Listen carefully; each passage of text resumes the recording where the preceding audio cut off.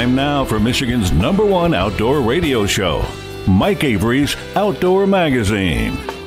Outdoor Magazine is brought to you by Jay Sporting Goods, the Yider Insurance Group, Angler Quest Pontoons and Polarcraft Boats, The Forward Corporation, Primal Tree Stands, Shadow Hunter Blinds, Security Credit Union, Garber Chevrolet, and by Michigan Brand Meats. Now, here's Mike Avery. Indeed, this is the big guy, Mike Avery, and welcome to another edition of the Outdoor Magazine show right here on the Outdoor Magazine Radio Network. As always, so glad to have you along with us as we continue to work our way through the month of Rocktober. Rocktober, the single best month of the year, in my humble opinion. Yes, I love the summertime. I love to be able to go out and chase walleye on Saginaw Bay. I love the springtime because we're chasing turkeys. But there's something about the month of October. All of the hunting seasons have come together. Some great fall fishing as well. And of course, toward the end of Rocktober, we start to see the whitetail rut. More on that in just a minute. But I don't know what it's been like in your neck of the woods, but we did see our first frost here earlier in the week. I was out taking my early morning walk, and I thought, oh, it's a little brisk, and I realized as I looked at the roofs in the neighborhood that there was indeed frost there. Now, what I forgot to do was mark on my calendar when I heard the first cicada, but my recollection, and Pat is telling me he remembers it as well, the middle of July-ish. Now, how many weeks is that? Well, July, it's almost 3 months. So maybe the cicadas were not as accurate this year. The old saying was 6 weeks from the time you hear the first cicada buzz till frost. Well, that was way off. Been keeping track of this for years, and I'm thinking, it's closer to 8 weeks. But this year it was well beyond that. But, you know, Mother Nature has these patterns, and she has these systems and things that we have to deal with. And I certainly had to deal with Mother Nature as I was down in Ohio last week. Went down there to hunt with my friend Bill Pyles of Ohio Bowhunting Outfitters. Several of us went down. I think there were 11 of us that were all, what do we call, friends of the Outdoor Magazine radio show. We put this outing together during a Wednesday night live stream, and a bunch of people who were watching said, yeah, we'd love to go down. Bill Pyles was on as well. We put this thing together, and about 11 of us, spent last week in Ohio with Bill Pyles chasing big whitetails down there. We knew that early in the season that it could be tough. The traditional October lull. But we didn't expect that the temperatures were going to be so warm. It was 84 degrees one day as I headed out to the stand in the afternoon. Several other days, it was above 80 degrees. And you know that when it's that warm, even in good whitetail country, that the daytime activity might be a little bit slow, and it was. We had pictures of big bucks moving during the night on every stand that Bill has set up, but we just weren't seeing the daytime activity. All week long, there was this promise of this big cold front coming in. And we were praying that it would hit midweek because, man, when you've had temperatures that warm and you get a cold front that comes in, you know the bucks are going to become more active during the daytime. Finally, at the end of the week, it did happen. Now, early in the week, one of our hunters, Craig Plowman, in fact, the second day we were there in the morning, shot a real nice buck. And we thought, okay, well, maybe we're going to see some daytime activity. So congrats to Craig.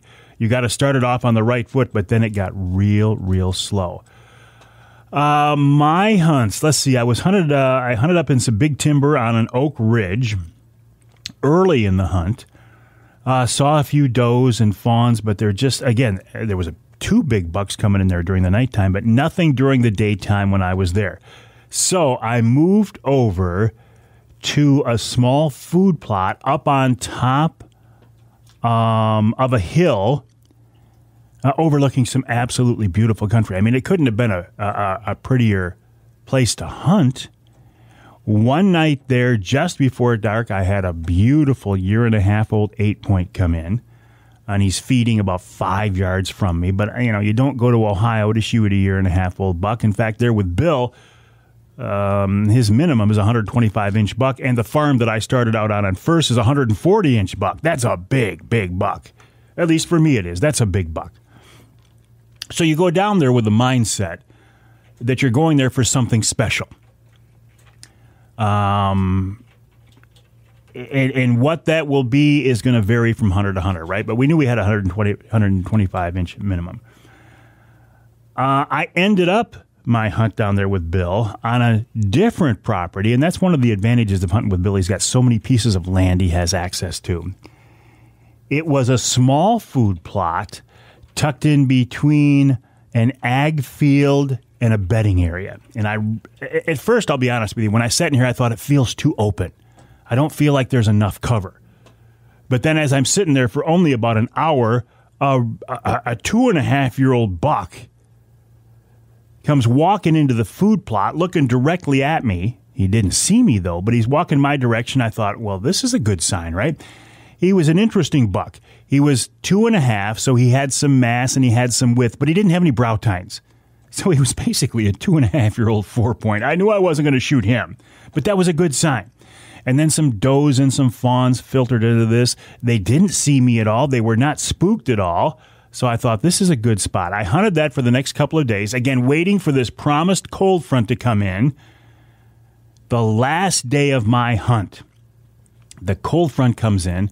I'm sitting out there in the morning. I'm surrounded by does and fawns. That 2.5-year-old 4-point came in to eat again. And then from my left, I see another good-sized buck come sneaking down the trail. He was a 2.5-year-old 8-point. Again, a beautiful buck, an absolutely beautiful buck, but not what we're in Ohio to take. So we let him go. I came home a little bit early because I had some things I had to take care of. The rest of the hunters stayed in camp, and Scott Gatza, one of our hunters, that last night of the hunt after this cold front had fully rolled through, shot a beautiful 10-point. So congrats to Scott on that. So of the 11 hunters there, only 2 of them got bucks. But I will tell you, it was one of the most enjoyable hunting experiences I've had in a long time. For one reason, my son James was able to join us for a few days as well, and that was wonderful. But we had a good group of people. We got along well. And again, everybody there talked about what a fun time it was, even though Mother Nature didn't cooperate, and it pointed out you don't have to have a harvest. You don't have to kill an animal to have a great buck. So we had a great time. And we're going to do this again next year. I think this is going to become an annual event. All right, speaking of bucks, speaking of the rut, my granddaughter Addison, 15-year-old Addie, shot a beautiful 8-point the other night on a piece of property we have leased in mid-Michigan. And the thing about that is the buck's neck was big, the tarsal glands were smelly, he was in the rut, and it's not even Halloween yet. How cool is that? So things are starting to pick up. Things are starting to turn on. So that's good. That's good news, right? Since we've last talked, there is some bad news as well. And you are probably aware of this by now, but I haven't had a chance to talk about it because I got word while I was in Ohio that Nick Percy of Killer Food Plots passed away as a result of COVID. This was really, this was a heartbreaker because Nick was a great guy. Nick was one of the good guys. He was like the ever-ready bunny. I mean, this guy had so much energy, and he was so dedicated to helping people enjoy their hunting experiences more fully by helping them develop their property, land management, put in food plots. And he, I don't want to say single-handedly, but he was the driving force behind Killer Food Plots to grow it into what it is today. And the potential for that company was unlimited, at least when Nick was here to be the spokesperson and the face of Killer Food Plots. He went into the hospital on his 50th birthday. And I'd been talking to him, texting back and forth. And you know, you think a guy at that age, yeah, he might get really sick and he might go into the hospital, but you think he's going to make it. Well, Nick had an underlying health problem, and he just couldn't recover. And the last conversation I had with him, and conversations from fellow mutual friends, was that he kind of knew he was in trouble. I think he kind of knew something was up. So prayers for Nick's family, his fiance Tracy, and the entire Killer Food Plots family. Of course, I had a business relationship with him, but I was also a friend, and I thought the world of him. And my joke was always with him is, if you give Nick a bag of peanut M&Ms and an unsweetened iced tea from McDonald's, he can go for 3 days. Turns out that wasn't the case. So, again, prayers to Tracy and the entire Killer Food Plots family, and we will be thinking about them as they continue to work through this situation. Coming up on this week's show after the break, I want to check in with my friend Bill Pyles of Ohio Bowhunting Outfitters, then Nick Buggia of the Michigan Wildlife Council, Keil Jorgenson from Woods-n-Waternews. In hour number 2, we're going to head down to Lake St. Clair and talk with Eric Long of Longline Charters. He has been killing the jumbo perch. Joe Dewan of MUCC talking about their Americorps program. This week's Ask Avery segment. What should you tip a guide or a charter captain? And in hour number 3, Tom Lounsbury. He wants to talk about pheasant hunting, deer hunting, and more, and we'll wrap it all up with wild game chef Dave Minar. So it's a busy show this week. I am so glad you're along with us right here on Outdoor Magazine.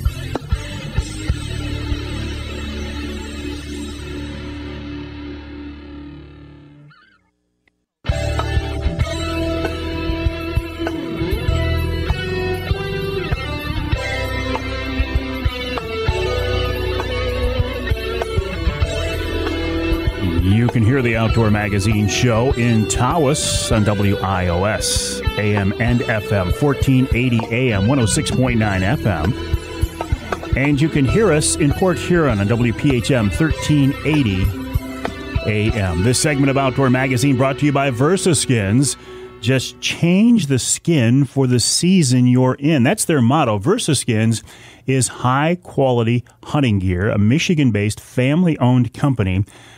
Company owner Paul Perrone came up with an interesting concept. He said, why should you spend big bucks to change out your hunting gear for the different seasons when you could just take a skin and snap it on the outside of that jacket and pants and zip it in, and you can go from white camo to standard camo to blaze orange, and you're covered throughout the entire season. And now they've got big guy sizes up to like 6X, so they can take care of anybody. Check them out online at versaskins.com.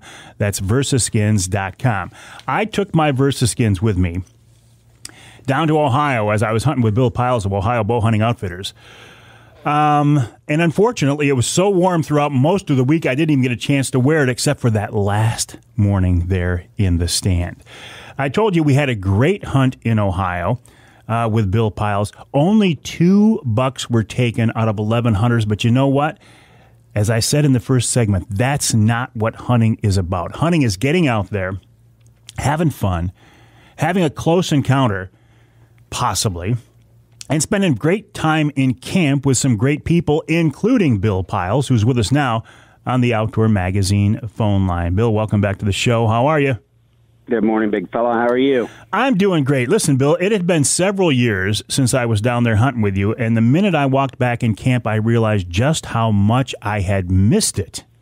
Oh, see, I was trying to tell you for years. You wouldn't listen. Totally understand. Bill, you've got a great operation down there. Tell me a little bit about it. We're a fully guided operation this year. Next year will be 25 years. Wow. This is a full-time business. This is all we do. And I'm I'm trying to design a machine where I can actually control the weather. So other than that, we'll be set for next year. Now, when you say fully guided, that doesn't mean you sit in the stand with us and tell us which buck we can shoot, right? No, sir. The hunters have one job and one job only. That's to make a good shot. That is it. We take care of everything else. All the details are done. You mentioned the weather. Now, we knew when we set the week that early in October that, we could have some challenges, but we could have never expected temperatures in the mid-80s. No, we have 2 days of 91. Yeah, 2 days of 91. Yeah, the heat's a killer, especially mid-October, right before that full moon.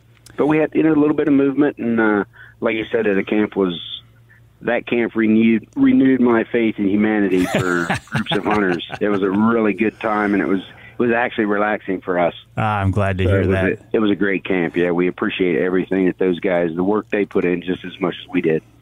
Well, and it's not that the deer weren't there, because your cameras were showing a lot of movement of nice bucks during the nighttime. We just needed Mother Nature to cooperate to get them up on their feet during the daylight.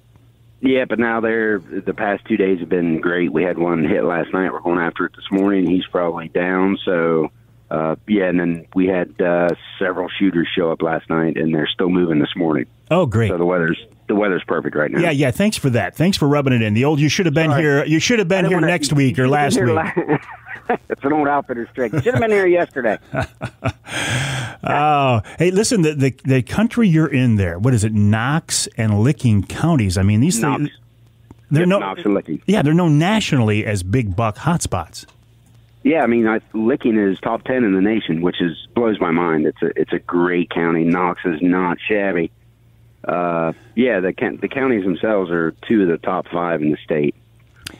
People ask me, Avery, you're a big Michigan guy. You love to hunt in Michigan. Why would you step outside of our state and go down to Ohio? But I think it's good for hunters once in a while to take a little venture, an adventure, and see what else is out there. Because hunting with you in those hills in central Ohio is not what I'm used to here in Michigan at all.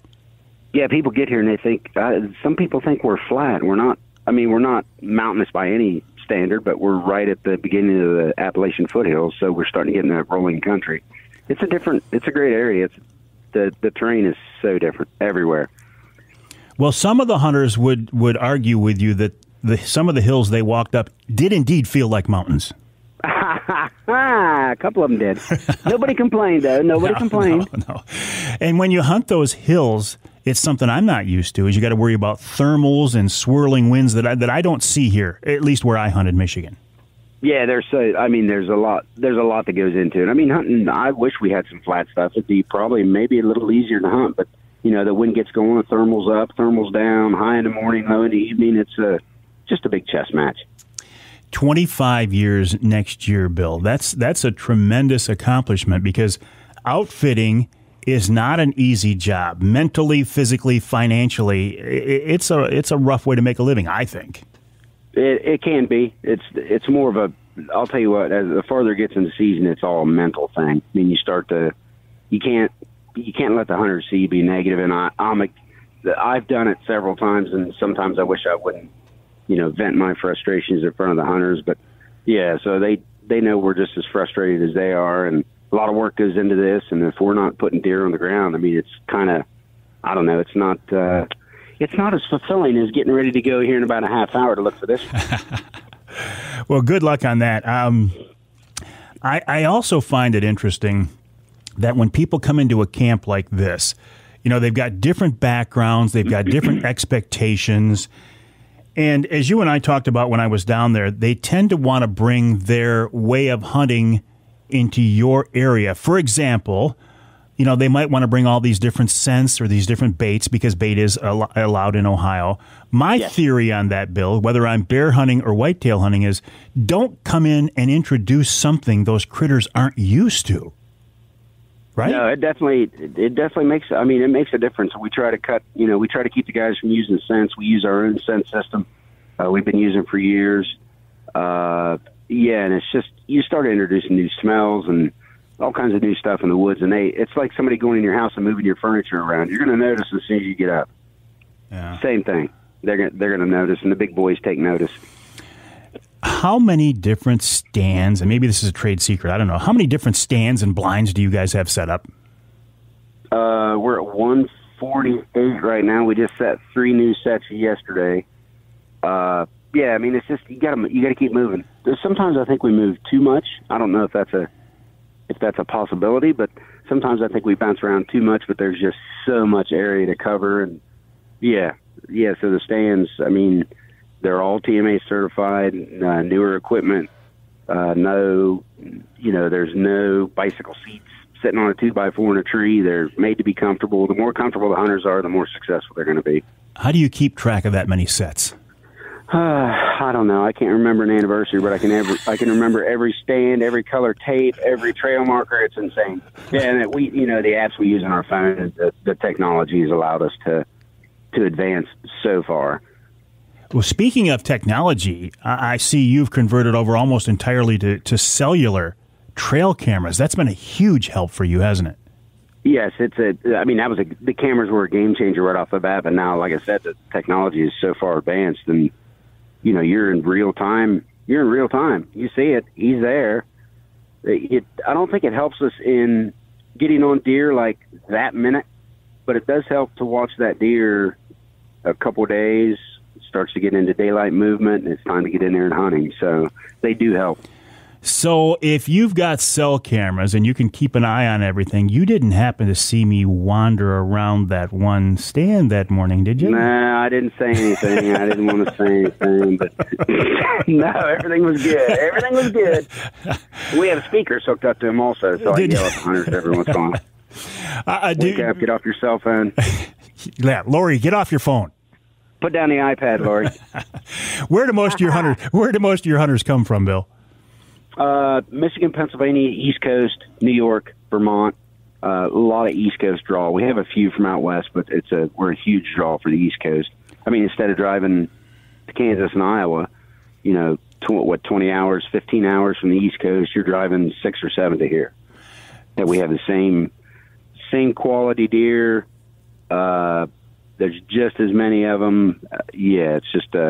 It's a closer drive, and the East Coast is a big draw for us. First-time Michigan hunters who come down with you, what is their reaction? I mean, they've got certain expectations, but once they've spent a couple of days with you, what's the experience like for us Michigan guys? I don't know, spending a couple of days with me, boy. I don't know about that. You've experienced that a few times. Yes, I have. They just have to have, and they have to have real world expectations when they get here. There's not a 160-inch deer behind every tree. You just have to have realistic expectations when you come, just like when you leave your house up there. You have to be realistic. I mean, you can't kill big deer if they're not there. We have big deer, and if they're patient and just, regarding the weather and stuff, I can't control that. So if they just have real world expectations when they get here, everything is good. We fully intend to come back next fall and do another outing like we did this year. But what about the rest of the season, Bill? If somebody's heard me talk about you and they say, hey, I want to go down and give it a try, do you have anything open yet this year at all? I have. We had 3 cancellations for rut hunts, November 8th through the 12th and November 15th through the 19th. Ooh. So we do have 3 spots that opened up. I have been down there in November, and on the right day, it can be magic. Pretty special. Yeah. It can be pretty special. Yeah, and our rut has been really good the past 4 or 5 years without that trickle effect. It's been nonstop. Not a couple hours here and a couple hours there, and then they lay down for half a day, but it's been nonstop. So the rut for the past 3 or 4 years has been really, really good. I was really encouraged that last morning I sat in the stand. It was like somebody, the temperature dropped 15 degrees, and it was like somebody flipped a switch. Light switch. Oh, yeah. Man, it was crazy. Amazing. You live for stuff like that in October. Oh, absolutely. Bill, listen, I appreciate you helping to put this event together and for hosting us and for letting us come down. I'll send people to your website, ohiobowhuntingoutfitters.com, ohiobowhuntingoutfitters.com. Good luck finding this buck you're looking for this morning, and good luck the rest of the season. Thank you, Mike. All right, Bill Pyles of Ohio Bow Hunting Outfitters. Again, the website, ohiobowhuntingoutfitters.com. He said next year's the 25th anniversary. I hunted with Bill, like the first or second year he was in business. When I had the TV show, we used to go down there every year, multiple times a year. I kind of got burned out on deer hunting, and I think the TV show kind of spoiled me on deer hunting. I got out of it for a while.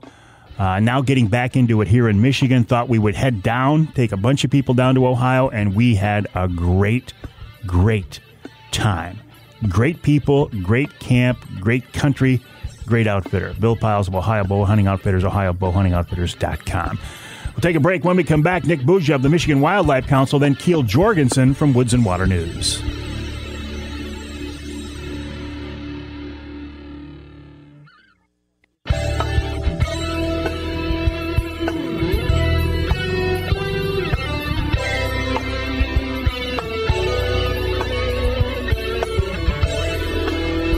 can hear the Outdoor Magazine show in Alpena on WZTK 105.7 FM and in Lansing on WILS 1320 AM. This segment of Outdoor Magazine brought to you by Boning Archery. Michigan-based Boning has been a leader in the archery industry since 1946, and that means this is their 75th anniversary. How cool is that? Boning continues to be a leader and continues to innovate with products for target archers and bow hunters alike. Check them out online at boning.com. That's BOHNING.com. 75 years. Think about that. The company's been around since Fred Bear was out in the early days of promoting archery. That is a tremendous accomplishment. Speaking of promoting archery and the outdoors and the outdoor lifestyle and hunting and fishing and shooting and trapping, the folks at the Michigan Wildlife Council, that is their goal. That's why they were formed a few years ago, to protect and preserve and promote our outdoor heritage. Nick Buggia is the chairman of the Michigan Wildlife Council and also an avid outdoorsman. He's with us on the Outdoor Magazine phone line. Nick, once again, you drew the short straw, my friend. No, it's always a privilege to be on. I appreciate it. So, Nick, how's your season going? Have you had a chance to get out and do much hunting? Yeah. I've gotten up to the UP a few times to do some grouse hunting. I haven't got out in the bow stand yet, but I did give sharptail a try in the Eastern UP. I know we talked about that earlier this year, and I can't say I've crossed it off my bucket list, but I can confirm that they do have sharptail in the UP. So we ran into some, but I haven't been able to cross it off the bucket list yet. So did you know right away? I mean, did there something that the dogs did that you knew you were on sharptail, or did you have to flush them to see them, or how did you know it wasn't just a ruffed grouse? Yeah, so I mean, it's completely different habitat. Sharptails live in, really, if you go up in the Eastern UP, there's a bunch of hapland, and it's really just hayfields and alfalfa. So kind of like out west, they don't want to be around trees like a ruffed grouse does. So you're really just walking through a hayfield. More like pheasant habitat. Yeah. Yep. Well, it's good to know that they're there. I didn't really know we even had a population of sharptails in Michigan. And isn't that part of what the Michigan Wildlife Council is about? Is educating people to what we have here in our state? Yeah. No, that's exactly. What we've been trying to do, and I think for years you've seen ads on a lot of non-game species like peregrine falcons and sandpipers and things like that. And this summer we focused. We kind of came out with a new campaign with a girl named Annette, and she was kind of decked out in fishing gear and really promoted the economic benefits of fishing. And now that we're moving into the fall, it's going to kind of be the first time we see, I'll say hunters represented more directly, where she'll be in dressed like a hunter in a tree stand and kind of talking about the economic benefits that sportsmen have. I mean, we contribute billions to Michigan's economy. One of my trips to the UP, we went with a group from Indiana, and they go every year, and they go out to eat dinner every night. They stay at hotels. They buy gas, and then obviously the purchase of their license that goes back to fund conservation. So between all the trips that hunters and anglers do every year, it's quite a boost to the Michigan economy. That's not just conservation. That's an interesting point, because even if somebody here in Michigan is not a hunter or angler, they should be aware that what we're doing is not only biologically sound and biologically necessary and part of our history and tradition to many of us, but it's an economic factor as well. That's a good point, Nick. Yep. So the website is hereformioutdoors.org, hereformioutdoors.org. A couple of minutes we got left. Switch hats for me. You're also part of another group. Help me out. The Congressional Sportsmen's Foundation. Tell me more about that, Nick.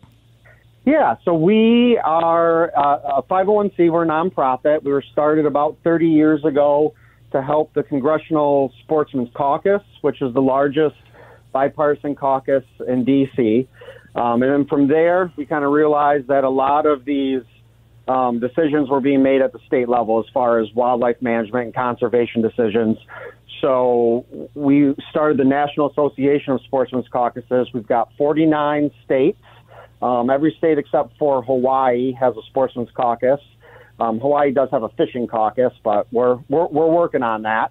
And so basically we work with Congress, state legislators, and we also have a governor's caucus to promote hunting, fishing, trapping, and sport shooting. You've got your hands in a lot of things these days. Yeah. And Michigan, Michigan is, I'd say, probably one of our stronger caucuses, and there's a lot going on this fall that sportsmen and women should be aware of. So, well, listen, let's stay in touch, and you'll keep us informed on that. And my hope for you is you can get out in the tree stand here real soon. Sounds good. All right, Nick, appreciate your time. Nick Buggia of the Michigan Wildlife Council, the website here for mioutdoors.org, here for mioutdoors.org. The only guy I think I know who has hunted sharptails, no, probably, I think Al Stewart. I think I talked with Al Stewart, now retired DNR wildlife biologist Al Stewart, about sharptail in Michigan. But I always thought they were a western bird, so it's cool to know that we have them here as well. We'll take a break here in the Outdoor Magazine show. When we come back, Keil Jorgenson. Now, that might not be, you might not recognize his name. Usually we have Tom Campbell on, or Keil's dad, Randy Jorgenson. So he's second generation there at Woods-n-Waternews. We'll talk about that and more after the break right here on Outdoor Magazine.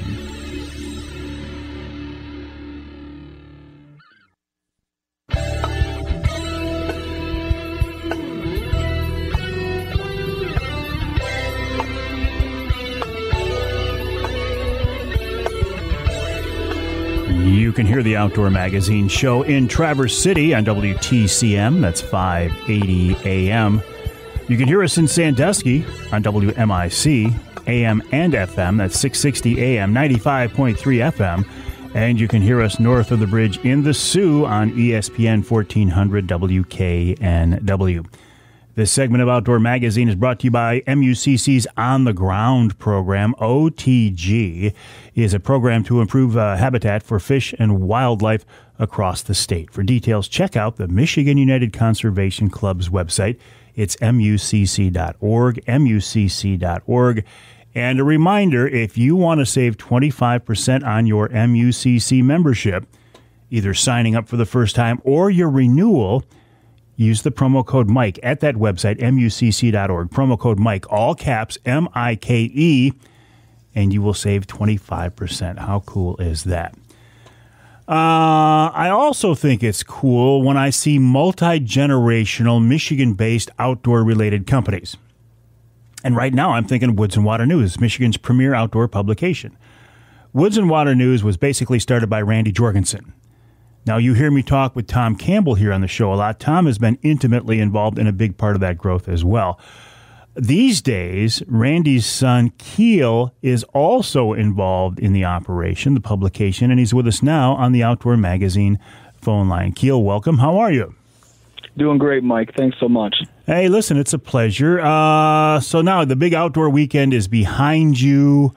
It looked like it was a rousing success. Now it's what? Back to the grind of putting out monthly publications.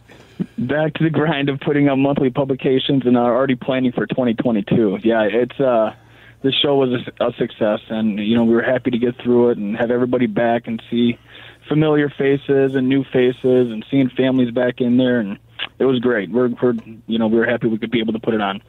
Keil, you grew up around the organization. I mean, it's always been a part of your life. Did you know right away that this is where you wanted to end up, or did life throw you some kind of a curveball and say, hey, I want to go back to the family business?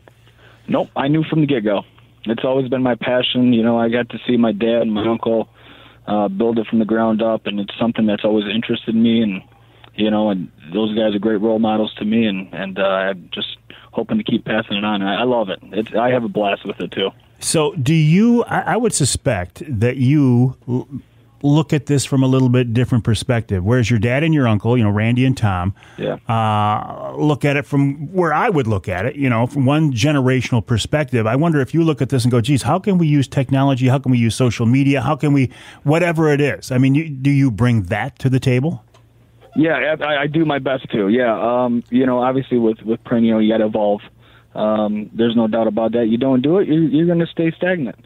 So, I mean, we hit our social media hard, our Facebook, Instagram, Twitter, our website, and then our outdoorweekend.net site. So we're trying to stay heavily involved in the digital side of the outdoors as well as just the print, and we're always building on that too. I mean, our articles and advertisers, our tips, or everything we got in there is doing great, but there's no doubt we got to keep evolving.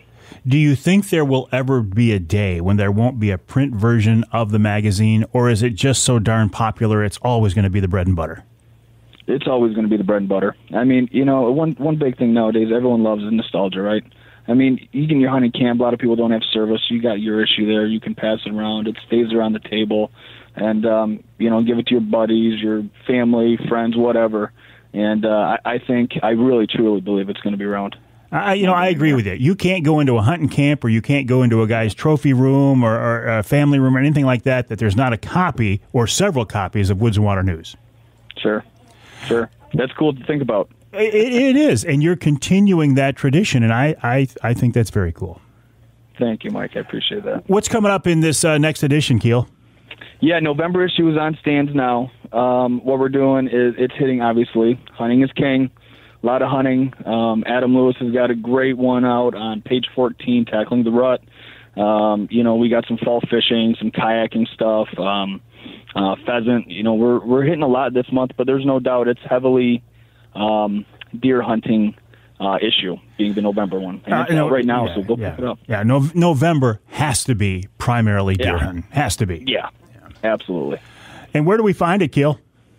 You can find it anywhere. You can find it at any of your local party stops, your favorite stops. You can always subscribe online or off our Facebook, call us in. But yeah, we're all over the place, Mike. And you can get a subscription to the print version. Now, does the e-version, the electronic version, automatically come with a print subscription, or vice versa, I mean? You can get a combo. You can get if you're one just into digital and just want it on your phone or on your tablet or your computer, you can do that as well. But for the print, it's only $29 for the year. Well, money well spent. And for details on that, the website woods-n-waternews.com. That's correct. All right, Keil. Appreciate your time. Keep up the good work, and we'll talk again. Thank you so much, Mike. Keil Jorgenson, second generation there at Woods and Water News. I think Michigan's premier outdoor publication, and that's saying a lot because Michigan is well known, as we are for so many things in the outdoors, right? We are well known for having a long history and tradition of this outdoor lifestyle, for a lot of companies that are based around the outdoors and the outdoor industry. And you know what? Print publications have come and gone. And to keep a magazine as viable and as popular as Woods and Water News has, that's a big deal. woods-n-waternews.com. We'll take a break for the top of the hour. When we come back in hour number 2, we're heading down to Lake St. Clair or up to Lake St. Clair, depending on where you're listening. Checking in with Eric Long of Longline Charters, then Joe Dewan of MUCC, and this week's Ask Avery segment.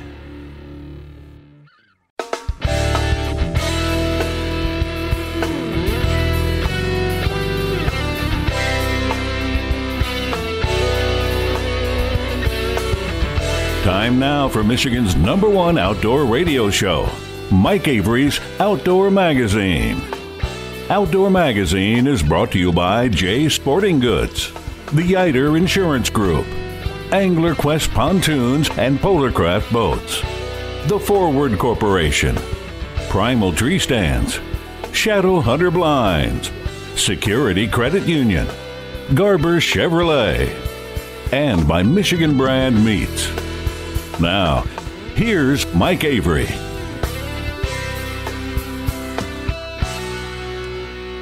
Well, thank you, Ken Hunter, for that introduction, and welcome to hour number 2 of this week's Outdoor Magazine radio show here on the Outdoor Magazine Radio Network, here from the Outdoor Magazine radio studio. Again, I say radio because that's what this show is designed to be. It is scheduled, recorded, produced, distributed primarily as an outdoor radio show, a syndicated statewide outdoor radio show. And I continue to push that because that's what makes this product, this program, unique. There aren't many syndicated outdoor radio shows out there. And I do take some pride in the fact that this is Michigan's biggest outdoor radio show. And I think the best way to listen to the program, if you can, is on your local radio station. You get your local news, weather, sports, local commercials. Maybe there's a sale you want to take advantage of. Plus, the broadcast stations get the content of the show before the podcast is made available. But isn't it good to know that there is a podcast version of the Outdoor Magazine radio show to listen to if your local affiliate doesn't carry all 3 hours of the show, or if you live in some part of our state not covered by the broadcast footprint, the broadcast signal of the show. Where do you hear that? You can hear it on my website, MikeAveryOutdoors.com. You can hear it on my Facebook page. It's on Amazon Music. It's on Audible, Twitter, LinkedIn, iTunes, Google Play, iHeartRadio, SoundCloud, Spotify, TuneIn, Stitcher, Player FM, Deezer, Odyssey, and even on YouTube. Isn't that crazy? I put a podcast up on YouTube, and people watch/listen to it there. As long as I'm doing some blatant self-promotion, I also do monthly podcasts for several companies, including Jay's Sporting Goods. The most recent Jay's podcast features an interview with the Poet family celebrating their 50th anniversary. I also do podcasts for Offshore Tackle, Angler Quest Boats, Polar Craft Boats, Shadow Hunter Blinds, a quarterly podcast for Michigan Outdoors MUCC. And I had been producing monthly podcasts as well for Killer Food Plots. Since we've last talked, though, the man behind Killer Food Plots, Nick Buggia, has passed away as a result of COVID. Way, way, way too young. So, of course, the future of that project is kind of on hold for right now. And I would ask you, if you are a praying person, to pray for Nick's fiancee, Tracy, and the entire Killer Food Plots family, because his passing has left a big hole in their lives for sure. What is it? It's October. It's Rocktober, right? Which means great hunting. All of the hunting seasons are open right now. At least I think so. Yeah, all the hunting seasons are open. But let's not forget about some great fall fishing as well. If you want to get out and catch a bunch of fish or trophy fish, this is a great time of year to do it. Eric Long knows that very well. He spends the entire summer out there on Lake St. Clair, and he spends much of the fall out there on Lake St. Clair. In fact, the other day, and I haven't posted this yet, I forgot to, he sent me a very, very impressive of two people holding a giant Lake St. Clair sturgeon that they caught while trolling. I've never heard of that before. I think this morning he's out there on a perch charter, but he is gracious enough to give us some time, and I appreciate it. Eric, welcome back to the show. Appreciate you being with us. Good morning, Mike. So what are you doing this morning? You perching, or you after something else? No, we're perch fishing. We're out here in Grosse Pointe area, just kind of picking away at them. I think we got 100 or so. It's been pretty good. The perch fishing in St. Clair is probably, over the last few years, have been, it's coming back. It was pretty dead there for a little bit, but now it's pretty on par with, like, your Lake Erie, Saginaw Bay. I think, honestly, it's better than Saginaw Bay right now. Well, when I hear you say you're just picking away at them, I didn't expect you to have you say you caught about 100 fish. That's a pretty good morning. Yeah, I think we're almost there. We got 5 of us in the boat now, so I think we're just picking away at our last 25. And what's the size? Any jumbos? 8 to 12. Nothing over 12 today, but a lot of 8 to 12s, a lot of 8 to 10s, really. Well, and that term jumbo perch, that's very subjective. I mean, one person's jumbo is not necessarily another person's jumbo. Yeah, I mean, I would say anything over 12 inches is probably a jumbo. That's when they start kind of looking goofy and their head looks a lot smaller than their body type thing. Those are the kinds you want to find, hey, Eric? Oh, yeah, that's what we're searching for. They're starting to move in. The water's just now hit 59 degrees. Last Thursday, it was 69. So we dropped 10 degrees over about 5 days. And, wow, you know, we were out in 17, 18 foot of water. Now we're 14 to 16 foot of water, just fishing little weed beds. But they're starting to move in. We're not, like, schooled up like they are in the winter months, per se. But we just kind of move around, hit a weed bed, catch a few, move around, you know, just kind of keep moving. The fact that Lake St. Clair is so shallow, does the water temp change quickly, or because it's constantly flowing through there, does it not change from day to day? I mean, it depends on where you're at in the lake. You know, if you're at the south end of the lake or you're up on St. Clair shore, it's going to vary a lot faster than it would near the channel. The channel is more consistent water temp. So I bet that, honestly, the channel is probably almost warmer right now just because it's a little bit deeper and it's a little more consistent. But we're in, like I said, 14 to 16, and it's dropping fast. So probably this time next week, we're probably looking at low to mid 50s. And do you like that in the fall? Do you like to see that water temp drop? Oh, yeah. It's going to bring out, you know, we're going to have real good walleye fishing here pretty quick. And obviously, the perch fishing is going to continue. So what's the secret? You started to tell me, and I think I interrupted you. What's the secret to finding perch on Lake St. Clair? I mean, right now, movement. But, you know, we got areas that we fish. Pretty much, if you're fishing anywhere from, like, the Crocker launch up there and all the way down through Grosse Point, and that 14 to 16 foot of water, you just got to find weeds. Like, this time of year, a lot of weeds are dying. So we're looking for weeds on the bottom there, you know, that 6 to 12 inch tall weed, and just kind of, you know, bounce around until you find areas that are holding fish, and they keep moving. You know, we've been consistently in the same area, though, the last week, which is nice. Boating traffic down now? Have the recreational boaters called it quits for the season?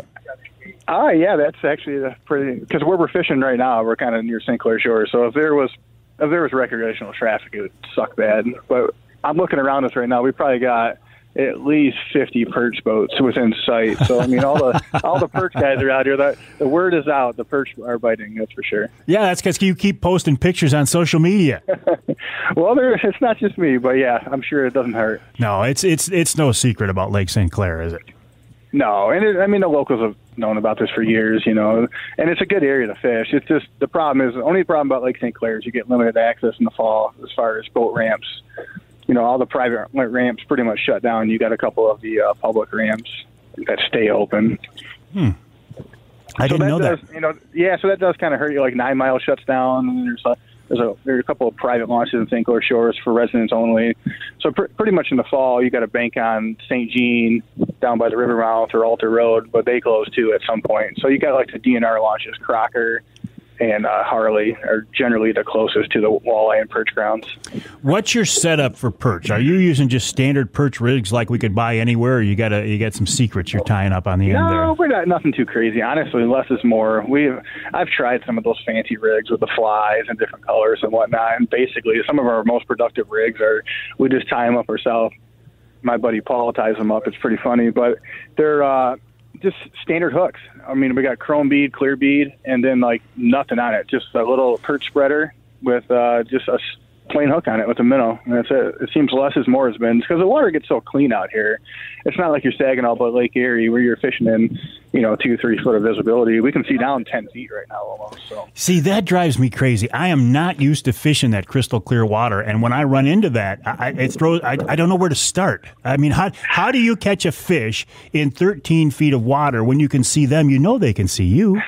Oh yeah, you just keep moving. Like right now, like the sun's up, bluebird skies, and they're kind of shutting down. So what I'm doing right now is I'm actually jogging back and forth. So I got spot lock. We're fishing out of the smaller boat, so we're able to spot lock it. So basically, I'm just jogging back and forth 15, 20 feet at a time, and we're almost not even jigging it. So you find the bottom, hold it off the bottom 2-3 inches, and then that kind of, when the boat jogs, it drags that bait across them, and that's when we're picking them up right now. Ah, okay, I see what you're doing. It's almost like a modified back troll or something like that, where the bait is actually not right below the boat. No, it's kind of below the boat, but we're moving, so it's not like it seems like that sideways presentation of that bait will start triggering them up a little bit better.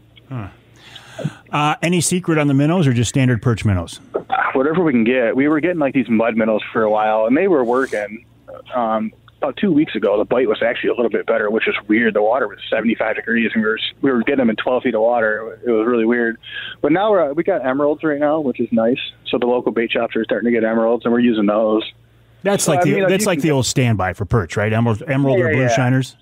Yep, pretty much. And that's kind of what they're foraging for down here anyways. They're local caught, and, we're just basically putting what they're naturally biting in the water, so. We're talking with Eric Long of Longline Charters. He's out on a perch charter on Lake St. Clair this morning as we are talking, but Eric also targets smallies, he targets muskies, he targets walleye as well, and we'll talk about that fall fishery after the break here in the Outdoor Magazine show. Eric's website is longlinecharters.com. That's longlinecharters.com. I think he will be out there until the ice forces him off, and maybe he'll be out there during ice fishing season as well. We'll find out about that and more after the break right here on Outdoor Magazine. And also, Joe Dewan of MUCC coming up talking about their Americorps program.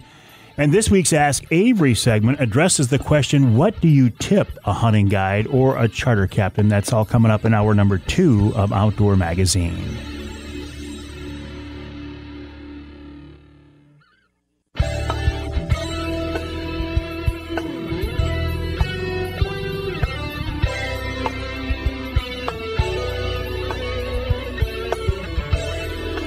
You can hear the Outdoor Magazine show in Battle Creek on WBCK, that's 95.3 FM. And you can hear us in Caro on 2 stations, WKYO, 1360 AM, and WIDL, 92.1 FM. This segment of Outdoor Magazine is brought to you by the Linwood Beach Marina and Campground.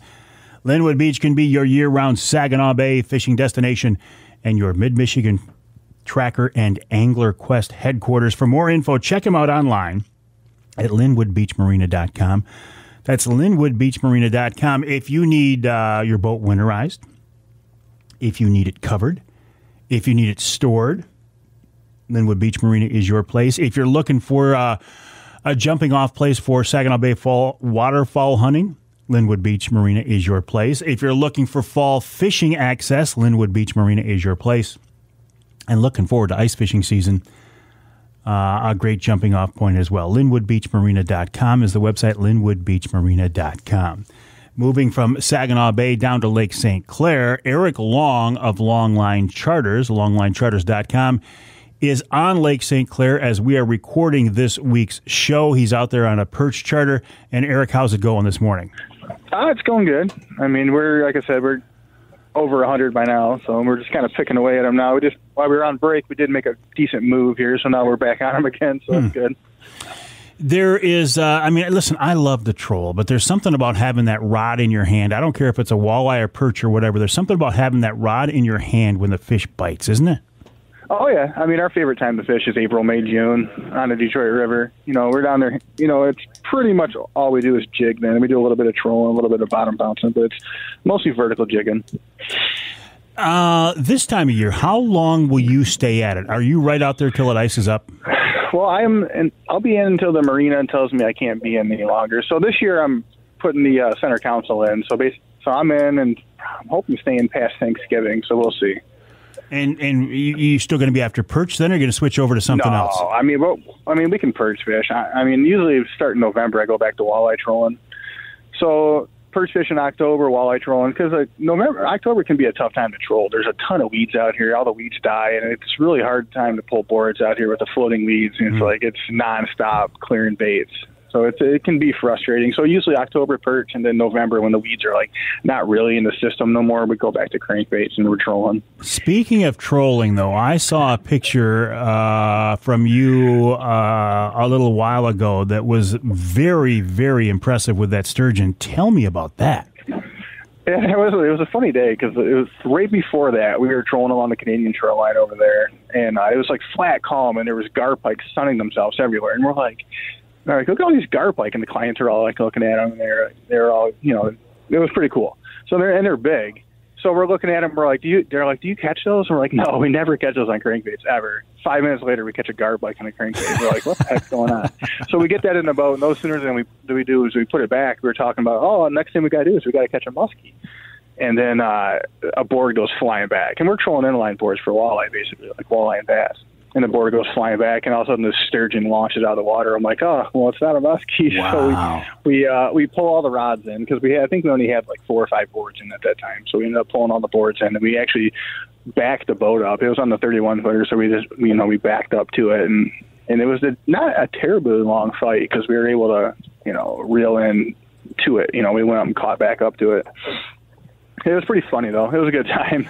Well, I mean, and that was... And they don't bite, unfortunately, it was foul hooked, so it was right on, like, the side of the face, kind of. So then, basically, we got it to the boat and took the hook out. Yeah, see, that was my question. I'm thinking they're bottom feeders. What are they doing hitting a crank? Yeah, I mean, I don't know if you've ever been on St. Clair, but if you're out on a calm day and you just look across the horizon, at any given time, you're going to see fish jumping. Those sturgeons seem like they jump out of the water all day long. So they'll sit on the bottom and then they launch out of the water for whatever reason, and you can watch them. So I'm sure it was just like it was swimming through the water column, and then it was a bandit crankbait and just flew into the side of his face. What a tremendous fishery you have there on Lake St. Clair. Yeah, I mean, you just never know what you're going to catch. Typically, it's a 4 to 6 species day. Like, because we don't really call them walleye trolling trips. I mean, we do them May and June. We can do walleye, and then November we can target walleye exclusively for the most part. But during the summer, it's like whatever bites. Any given day you're going to catch walleye, bass, pike, muskie. We caught catfish last time. We caught a sturgeon on the same trip. We caught that gar pike. And during the summertime, we'll run a spoon spread, and we're dragging in perch all summer too. We're getting like 10 or 12 jumbo perch on a walleye trip or a mixed bag trip, really. Well, I know you like to call them mixed bag trips, but muskies. I mean, when I think of Lake St. Clair, I think that is a world class muskie fishery. Are there days when you go out and target? I mean, you're looking for muskies? Oh, yeah, we do muskie trips, too. We do exclusive muskie trips, or we do like a combo. The combo stuff basically is walleye tackle. It's, the same stuff you're using on Saginaw Bay, except for running a 30-pound mono leader, so that we don't get, the chances of getting bit off is less. But muskie fishing, we just, we upsize everything, and typically we're going to be in Canadian waters. So the muskie fishing for us has been slow the last few years because Canada just finally opened up for us to fish, and I believe it was the last week of July this year. So, we didn't. We pushed back it was 2 years of no muskie trolling for the most part because the U.S. waters for trolling is not as good as the Canadian side. I'm glad you brought that up because I forgot about that. When Canada opened up, that's what allowed me to go to Ontario on my bear hunt. But it also allowed you guys to get into Canadian water and get after those fish, and that must have been a nice relief after not having access for a while. Yeah, in the summertime, we have adapted to the summertime fishery on Lake St. Clair without going to Canada. I mean, like I said, we're doing a lot more of those multi-species troll, and those are fun because they're active. You're getting 30, 40 bites a trip. You're getting enough walleye to take home to eat. You're typically getting 6 to 10 walleye during the summer months, and then you're getting a bunch of bites mixed in. But what it really affected us was the springtime when we on Detroit River. The Detroit River, 90% of the time we want to be in Canada. Just because of prevailing winds, the stained water, and then the fishery, it's just they have more natural shoreline. The fish are going to spawn over there and just have more fish. So when you can't go to Canada and you have everybody on one side of the river and that side of the river is not as productive, it does get difficult. Do you do ice fishing trips as well? No, I just go to Florida. I spend all my ice fishing money on plane tickets. Yeah, I refer all my ice fishing trips to Captain Mark up in Saginaw Bay. I don't do any of that stuff. I don't like being cold. Yeah, well, and you do spend. Now that you mention, I see a lot of social media posts from you guys in Florida fishing saltwater in the wintertime. Yeah, I mean, I'd much rather be doing that. I mean, the end goal is to split time at some point. I'm still working on it, but I have enough connections over there that I can hopefully do it pretty soon. So we'll see. Now, remind me. You still are you chartering basically part time with a full time job on the side, or are you doing just fishing now? I mean, no, I'm still doing both. I mean, it's basically a full time job for me now, but it's still my second job, if that makes any sense. So I have my brother working for me. My brother Dave, he got his captain license, so we got him another boat last year. He's got a 23-foot bay boat, and he helped me out a ton on the river. So he fished a lot April, May, June, and he's got a second job too, but he took time off. So we do a ton of trips April, May, June. We probably did 130 trips this spring between two boats. And then I run the two boats in the summer. I got the 23-footer and the 31. So is it an either-or thing, or are there days when the big boat and the smaller boat are both out there? No, it's just usually either-or. Honestly, the little boat's been going out of the water about 1st of July. I've been pulling it out, and I've just been doing the 31 basically July until the fall. And then November, I usually put the small boat back in. So it just kind of collects dust in the pole barn. I took it over to Ludington this year. We did a I did a week of fishing over there. That was pretty fun. Of course, it rained every day and blew, but we still caught a decent amount of fish. What an interesting change that would be from going from that extremely shallow water of Lake St. Clair, the warm, shallow water of Lake St. Clair, over to the cold, deep water of Lake Michigan. Yeah, it's definitely good. It's good to get a little change, though. I mean, like Lake St. Clair is a great fishery, and then we, obviously we appreciate having it in our backyard. But it is nice to do something a little bit different, a little change of pace, mix it up for me. Yeah, going back to your concept of these multi-species trips, I love that because I got to believe your average charter client just wants to catch fish. They don't really care what it is, and if you throw in enough walleye to take home and eat, it's the best of all worlds. Yeah, for the most part. And in the summertime, like the spring's a little bit different for us. It's all your hardcore guys and a lot of guys that want to eat fish. And, we have Sinbad's restaurant, which is around the corner. They're cooking up their walleye after their catch. In the summertime, it's just people want to go out and enjoy the sun, be warm, and catch fish. So, I mean, it's a different clientele in the summer for the most part. Your spring and your fall guys are your hunters and your fishermen. And in the summertime, it's a lot more of your families. When will you hit the Detroit River in the springtime? As soon as Mother Nature lets you? Yeah, we're typically in there fun fishing the last week of March. I don't run trips until the first week of April typically, just because you just never know. The weather's so unstable. But my boat's usually in the water the last week of March, and then that's when all the buddies get to come out of the woodwork and go out and get free trips for a week. And then April 1st, they just I don't have time to take any friends fishing anymore, so they just hop on and. Usually it's early March. I'll start trying to hit like Lake Erie with some buddies, and maybe a little bit of Saginaw Bay, maybe troll Lake St. Clair if it's open. But last week of March in the river for sure. You talk about the weather. That's an interesting part of doing what you do as a captain. You can't. I mean, you're dealing with what eventually will become your full-time job, your livelihood, and you don't have control over all the factors. You're fighting fish, and you're fighting weather, and you're fighting Mother Nature. Oh, yeah. That's one of the reasons we got a big boat. Like my 23-footer will do everything, the center console. It's a nice boat. It's got an onboard head. It's a T-top. I can do everything on it, but it's a 23-foot boat, and that's why we got the 31. So on St. Clair, we can basically fish day in and day out for the most part because a lot of the trips in the summer are trolling trips. So like when we can go to Canada, when that's open, typically, unless the wind's blowing a ton, we can find a shoreline somewhere that we can fish. All right, if I send people to your website, longlinecharters.com, do you have openings for this fall, Eric? Yeah, you're going to want to contact me direct. But, yeah, my number's on there, my contact information's there. And I'm booked up until the first week of November right now, but I'm going to run probably 2 or 3 weeks of walleye trips in November. Excellent. Yeah, I don't like giving out phone numbers, but if they go to the website, longlinecharters.com, your phone number is on there, and they can give you a call directly.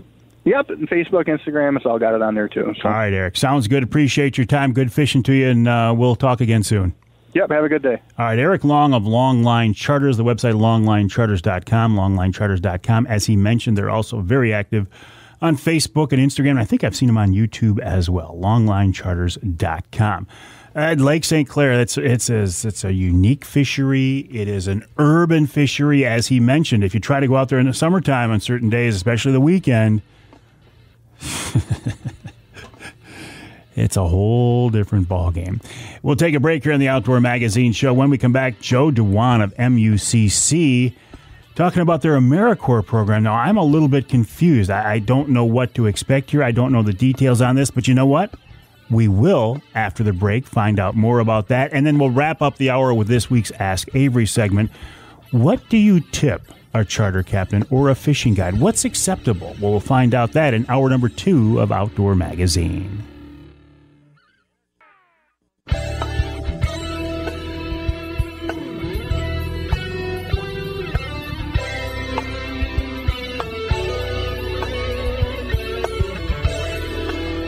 You can hear the Outdoor Magazine Show in Sheboygan on Big Country Gold, WCBY, AM and FM. That's 1240 AM, 100.7 FM, and you can hear us in Flint on Sports Extra 1330 WTRX. This segment of Outdoor Magazine brought to you by Rapid River Knives. I have a Rapid River knife in my pocket right now, as I do all the time. Handmade pieces of art that are designed to be used, made in Rapid River by craftsmen. In fact, last week here, Wednesday Night Live, we did a Wednesday Night Live from the Rapid River showroom with Chris Durson of Rapid River. Nick Grillo of Michigan Brand was along with us, and we gave away a couple of Rapid River knives. If you weren't lucky enough to win one of those, I would encourage you to go to the website, rapidriverknifeworks.com. That's rapidriverknifeworks.com to see what's available. And check them out for yourself. Get one for yourself. Like I say, I have one in my pocket all of the time, and it's honestly the best knife I have ever used, and I find several reasons a day to use it. So far, I have not used it to dress a deer, field dress a deer, gut a deer, but I'm hoping to have that opportunity very, very soon. RapidRiverKnifeWorks.com is the website, RapidRiverKnifeWorks.com. While you are online, head on over to MUCC.org. That's the website of the Michigan United Conservation Clubs. A reminder, if you want to save 25% on your membership, use the promo code Mike, all caps, M-I-K-E, and you can save a few bucks. Joe Dewan is with us this time around. Joe, welcome to the show. How are you? I'm doing well, Mike. How are you? I am great. Americorps, tell me about that. Yeah, so my name is Joe Dewan. I'm the Huron Pines Americorps member with Michigan United Conservation Clubs, and Americorps, like Peace Corps, is a branch of national service. So the Huron Pines Americorps program is a state and national program where there are members all across Michigan serving in conservation-focused positions with groups like the Michigan Department of Natural Resources, the Forest Service, the Fish and Wildlife Service, and a variety of land conservancies and conservation districts. Okay, so I'm trying to figure. So is this an activity primarily for young people who do it for a short period of time? Or what are the logistics on this, Joe? The Huron Pines program specifically, members serve 10-month terms, and generally it's made up of folks that are just out of college, looking to get sort of that first opportunity to be working in the field. But there are, on a national level, there are Americorps programs for folks of all ages, but specifically Huron Pines is looking for folks that are just out of college. Gotcha. A good way to get some experience and help break into the field. Mm-hmm, definitely. And I've learned a lot from this has been my second term of service with Michigan United Conservation Clubs. So what exactly do you do? As you know, the four pillars of MUCC are advocacy, communications, education, and habitat. And I really, my service has been focused on those last two pillars, the education and habitat work that MUCC does. So the primary work that I do is with our field programs, the on-the-water aquatic habitat improvement program and the on-the-ground terrestrial habitat improvement program. On the ground, I'm very familiar with. I was thinking on the water was on a little bit of a hiatus. It has been. The original grant that funded it ran out in 2019, but there was some funding this year from the Fish America Foundation. We were able to do 3 on-the-water events in 2021, but it's back on a bit of a hiatus. Okay. On the ground has been the primary focus for the last couple months for me. Yeah, well, and On the Ground is such a great program because it allows people to get involved, get their hands, well, as dirty as they want to, in projects that make a direct impact. That you can see the good that you've done through the On the Ground program. Yeah, I have the best days of my Americorps service have always been out in the field with volunteers doing the On the Ground projects. Over the last 5 weeks, we've been all across the state planting trees, doing some prairie restoration projects, and we were even planted about 900 wildflowers with the Nature Conservancy just a couple weeks ago in Monroe County. So doing those hands-on projects are great. So, Joe, how does somebody get involved in the Americorps program? Actually, they're hiring about 22 positions for next year. If folks were to go to huronpines.org/Americorps, they would see all the listed positions and instructions about how to go about applying for them. It's filling out an application and submitting a cover letter and resume to the program coordinator. Those positions will be open for at least another week or so. Oh, I didn't know these were paid positions. Excellent. huronpines.org/Americorps? Mm-hmm. And how much longer do you have in this program, Joe? I started my service in February of 2020, and I will be actually ending just about a month from today on November 19th. So what's the ultimate goal for you? Where do you want to end up in life eventually? Oh, that's a great question. I really have gotten to enjoy learning a lot about the natural resources of Michigan through my time in the Huron Pines program, and I really just kind of want to continue growing and learning about everything. That there's so much to do here. There's so much work to be done in the natural resources world. So I'm going to try and find another position with a good organization and keep on learning and keep on the Americorps motto is get things done, and so I'm going to try and keep getting things done. I like that. Well, good luck to you, Joe. I'm sure you'll be very successful. Get things done. I like that. HuronPines.org/Americorps. And if you want to learn more about MUCC, the website MUCC.org, MUCC.org. Use the promo code Mike, all caps, and save 25%. Good luck to you, Joe Dewan. Appreciate your time. We'll take a break here on the Outdoor Magazine Show. When we come back, this week's Ask Avery segment, a question people often ask me. It's like, what's the appropriate tip for a charter captain or a fishing guide? Well, there is no hard and fast answer, but I have some thoughts in this week's Ask Avery segment.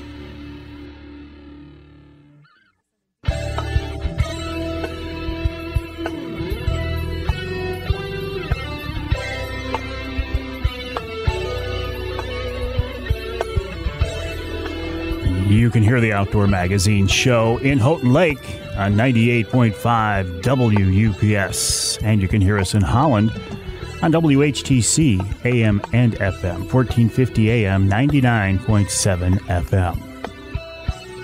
The Ask Avery segment is brought to you each week by my good friends from Security Credit Union. Security Credit Union loves to work with outdoorsmen and women, and they can help you with your next outdoor adventure. Check them out online at securitycu.org. That's securitycu.org. The way the Ask Avery segment works is this is your chance to get involved in the content of the show. You can ask me a question directly, or you can send me a question that you would like me to pass along to somebody else, maybe in DNR or MUCC or somebody that you might not have access to that possibly I do.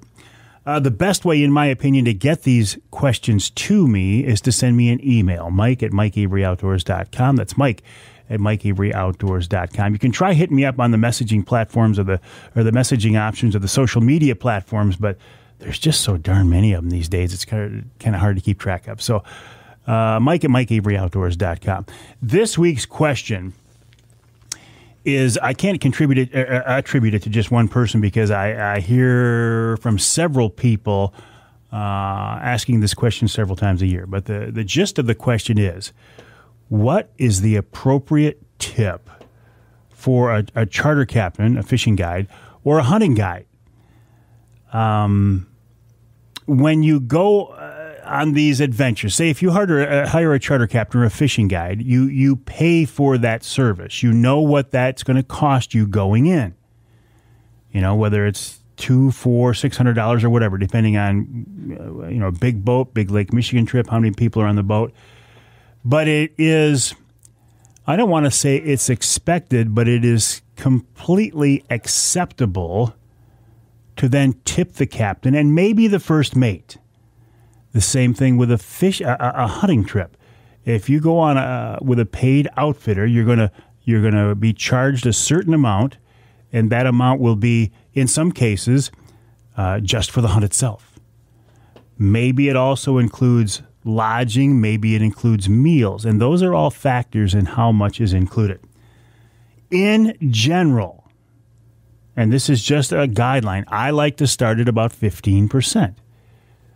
15% for a basic service if you got what you paid for. And then if the trip was above and beyond that, whether hunting or fishing, I like to tip accordingly. Now, people say, well, what if I tip too little? Will the guide be offended? I don't know if they're ever going to be offended. I mean, if you pay $500 for a fishing trip and you give the guy a $20 tip, well, yeah, that might be a little much. But I think most hunting or fishing guides realize that the tip is going to be based on a couple of things. How the trip went. And that doesn't mean how successful it was. It doesn't mean did you catch a boatload of fish or shoot a big buck. It means did that outfitter or captain do what they could to help you be more comfortable and enjoyable. Regarding first mates, I think it's appropriate to tip a first mate because that first mate oftentimes is the one who's really doing the bulk of the work. Yeah, the captain is taking you to the location. He has the money into the operation. He's paying for the boat. He's paying for the fuel. But oftentimes it's that first mate who's at the back of the boat who's really doing the bulk of the work for you. I think it is completely appropriate and a great idea to tip a first mate if there is a first mate on the boat. Again, how much you want to tip them? That's a little more subjective. Again, I like to start at 15%, maybe go to 20%, maybe even 25% on a guide or an outfitter. But the first mate, depends on what kind of a job they did for you.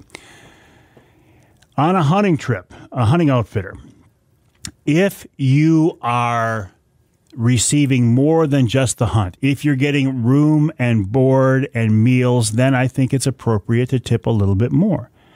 Do you tip the cook if there is a separate cook in camp? I think so. I think if you enjoyed your meals and there's somebody there specifically just to cook for you, I think they deserve a little bit as well. Now you might say, man, this is all starting to build up. This is all starting to get pretty expensive. I get that. But I think people deserve to be compensated for what they've done, especially in today's world when so many people choose not to work, when they choose just to stay home and not get a paycheck, not go out and work for their money.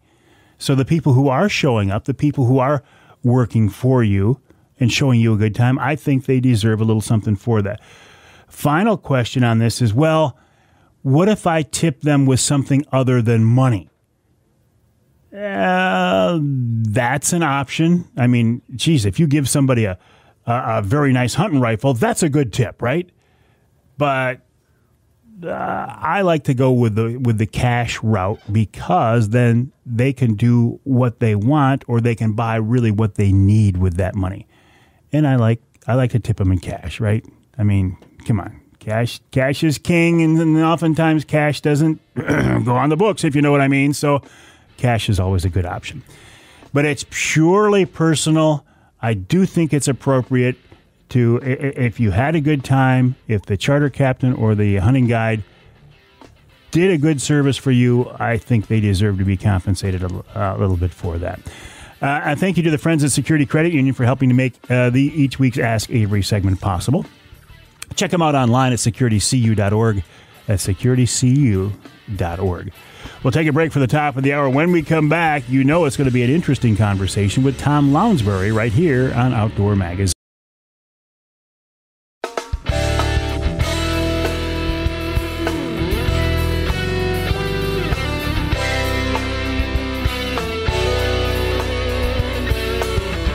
Time now for Michigan's #1 outdoor radio show, Mike Avery's Outdoor Magazine. Outdoor Magazine is brought to you by J Sporting Goods, the Yider Insurance Group, Angler Quest Pontoons and Polarcraft Boats, The Forward Corporation, Primal Tree Stands, Shadow Hunter Blinds, Security Credit Union, Garber Chevrolet, and by Michigan Brand Meats. Now, here's Mike Avery. Yes, indeed. This is the big guy, Mike Avery, and welcome to hour number 3 of this week's Outdoor Magazine show right here on the Outdoor Magazine Radio Network. 3 hours each week, talking about the great outdoors, the history and tradition of the outdoor lifestyle here in the great state of Michigan and occasionally beyond. People say, how do you come up with topics, with subjects, with material to fill 3 hours every week? I say 3 hours. I think I could fill 3 days every week. I mean, you look at what we have here in our state, the outdoor recreational opportunities. We are truly blessed, I believe, to live here in Michigan. At least I think I am. I feel like I am. Yeah, it's nice to go to other places. For example, last week I was down in Ohio hunting with Bill Pyles of Ohio Bowhunting Outfitters, and it was wonderful. Mother Nature didn't cooperate. I mean, it was in the high 80s, low 90s as we were heading out into our stands. You're not going to see a lot of daytime whitetail movement in those temps, but it was nice. It was fun. And it did point out this. Of the 11 hunters, we had 2 guys who shot nice bucks, and the rest of us, saw a deer but didn't get a shot. It did point out and remind me, although I am very much aware of this, you don't have to have a harvest. You don't have to take an animal to have a wonderful, successful hunt. And that's what certainly the anti-hunters, and I believe a lot of the non-hunters don't realize. They think in order to have it be a good trip, you've got to go out and catch your limit of fish, or you got to go out and shoot a critter. And that's just not the case. The experience is the experience of getting out there on the water, of getting out there in the woods. Just the act of doing that, getting away from our day-to-day lives, getting away from the shop, getting away from the office, getting away from the whatever it is that is the daily grind that we have to do to pay our bills, to get outdoors, connect with Mother Nature, match wits with some kind of a critter, deal with what Mother Nature sends our way. That's what it's all about. A harvest or a limit of fish is just an absolute bonus. And I have found as I get older, I think I become more aware of that. Tom Lounsbury is a fellow old guy. He's been around the outdoor scene here in Michigan for a long, long time, a noted outdoor writer and a hunting expert. And he's with us now on the Outdoor Magazine phone line. Tom, welcome back. How are you?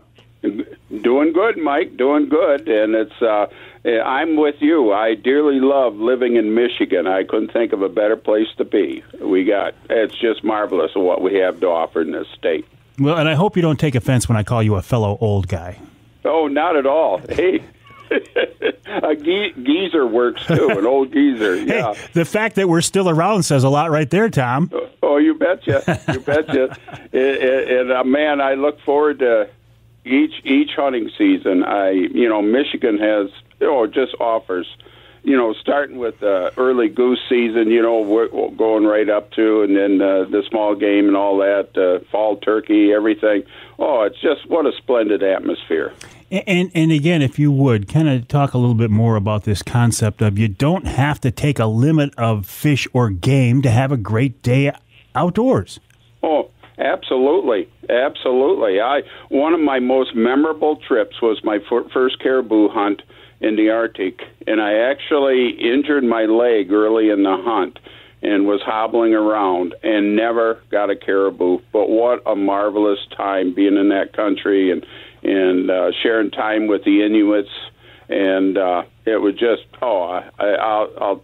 I just never forget it. The northern lights, everything, the wolves howling. There was all those moments, and I never got a caribou, but yet it's one of my most memorable hunting trips.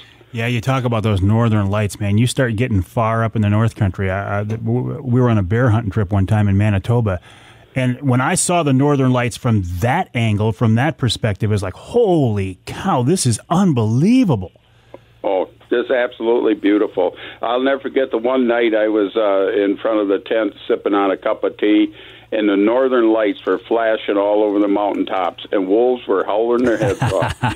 You can't beat a moment like that. Oh, no, you can't. No, you can't.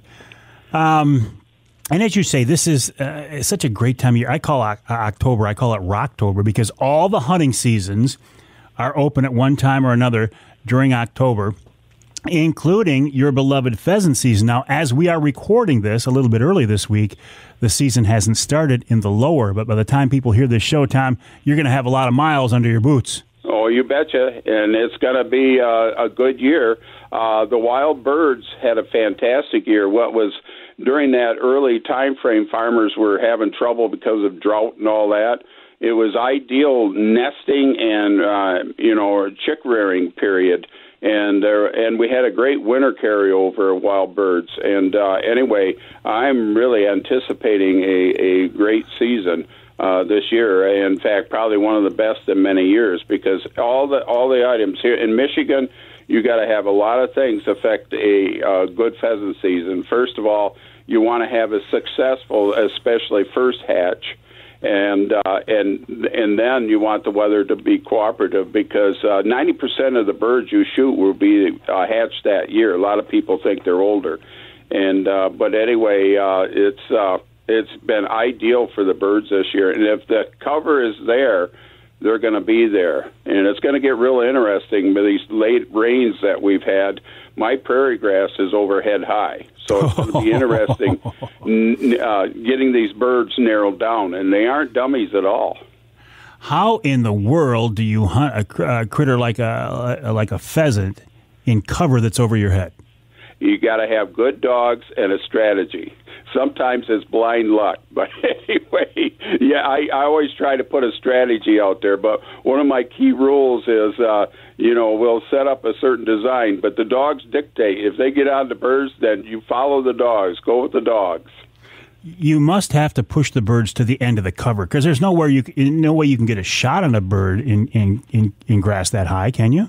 Well, yeah, if they'll flush straight up and you can get a shot, but in that kind of cover, without a dog, getting them to go up is near impossible, and to find them after they go down is near impossible. You can mark those birds coming down, but once they drop to a certain level, you can't see. And anyway, it pays to have good dogs. I look at pheasant hunting today for the wild birds. Is like trying to climb if you don't have a dog, it's like trying to climb a ladder without rungs. That's an old saying I've long used, and you need a good dog. Like when you and I were kids, we could walk out in the orchard, shoot a couple birds. Oh, yeah. The wild birds have evolved into something else. And when I first started putting my cover on the farm, I actually could kill more birds with marginal cover. But now that I got over 100 acres of a solid block of cover, oh man, they run circles around you. Did you plant that prairie grass, or did it come back on its own? I planted it, and it's a patient process. It doesn't grow like your cold season grasses. The warm season prairie grasses take a while to set their roots down deep, and the first 3 years you don't think anything's happening, and then all of a sudden, boom. But within 4 to 5 years, you got, just dense, luxuriant cover. And whitetails love it. I'll tell you right now, you want some good whitetail ground, put in some prairie grass and be patient and allow it to grow, because the whitetails absolutely love it as well. I'm assuming since you planted this, it must be native to Michigan? Yes, yes. Actually, there were some prairies in my thumb area, like near Unionville, and then there's some over by Saginaw that were natural prairies. And yes, it's all native grasses. What is really tall in my fields right now, and I noticed different species. I got like 4 species of grasses, and one species will take over depending on how the weather is that year. Well, this year it's big blue stem, which is just tremendous cover. I have what's called a filter strip on my ditch. It's a 100-foot wide strip off each side of the ditch, and that's solid switchgrass. That is really nasty stuff. You get after a pheasant and that, it's just even hard to walk through, much less, try to get the birds up. So is your farm at the point now where it's all self-sustaining, or do you still have to go in and tweak the habitat once in a while? Tweaking a habitat is a continuous process. I have my fields on a rotation. I got it divided up into 3 blocks, and I'll do one field 1 year, and then, and I try to space it out. I'll either have it mowed right down, or what's really good, the natural process is to have a controlled burn. And, man, that's something when you have like a 40-acre field and the flames are coming up, and it's a traffic stopper. I always hire a professional to do my control burns. I was going to say that's got to be a nerve-wracking experience. But if you got somebody else doing it who does it for a living, that would be all the difference. Oh, absolutely. And they had like water truck ready teams, and the first time I watched it, I was really nervous. I thought it was a little windy, but man, they did it really good. And they get the ring of fire going, and the fire will come together, and when it joins in the middle, it'll turn it into a real fiery, tall tornado of flames, and then poof, it goes out. Everything. That sounds cool. Listen, Tom, hang tight. We got to take a break here in the Outdoor Magazine Show. We're talking with Tom Lounsbury. You know Tom. noted outdoorsman, outdoor writer, and hunting expert here in the great state of Michigan. Lives on a wonderful family farm in the Thumb. More coming up right here on Outdoor Magazine.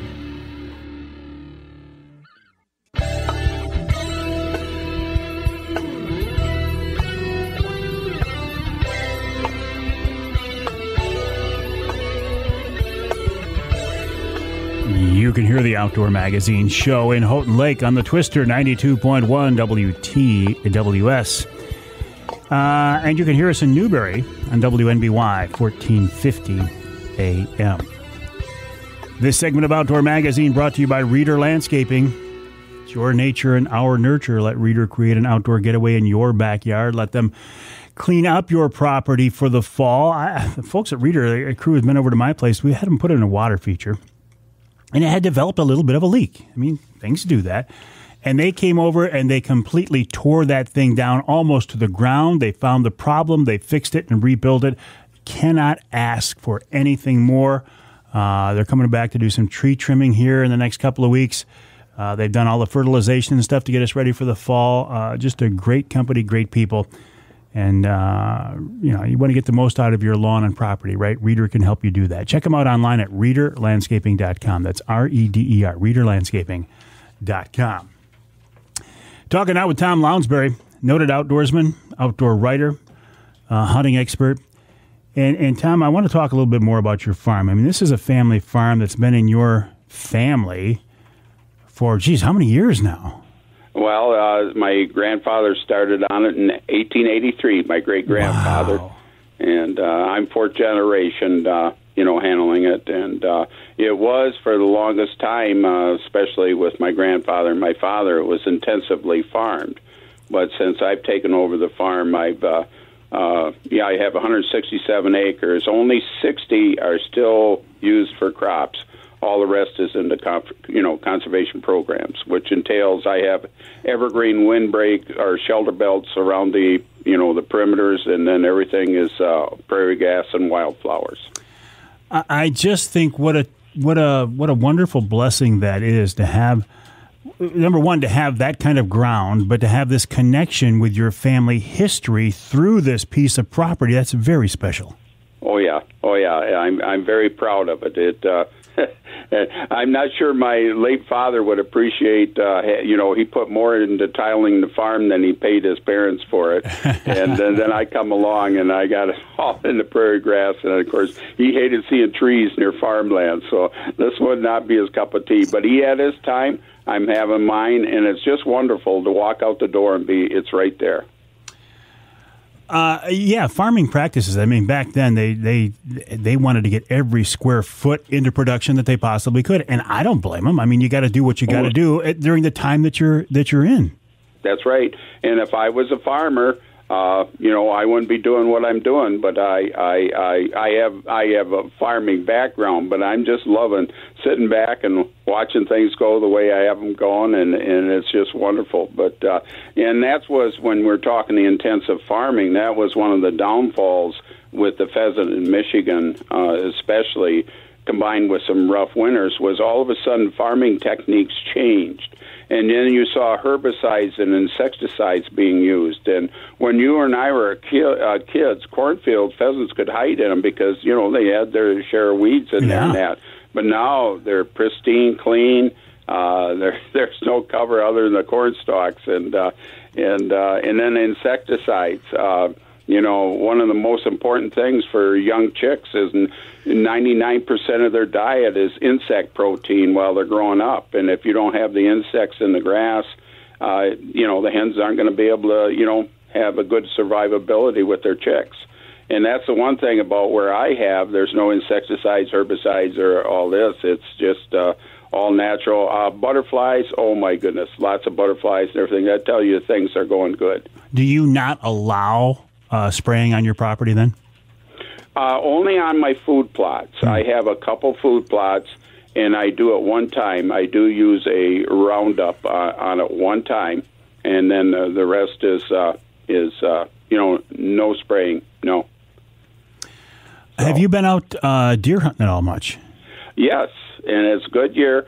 I get serious when Halloween rolls around. One of my favorite techniques to hunt bucks, especially, is using deer vocalizations. And I can tell you right now, the bucks are starting to get frisky. Doe and bleat cans will start working now, but I like to do a setup, and I use what I call my Marlena. A lot of the listeners probably don't know who Marlena Dietrich was, but that German actress that was a singer, too, back in the 1930s on black and white movies. I call my doe call the Marlena Dietrich doe call, and I put out a long, deep call.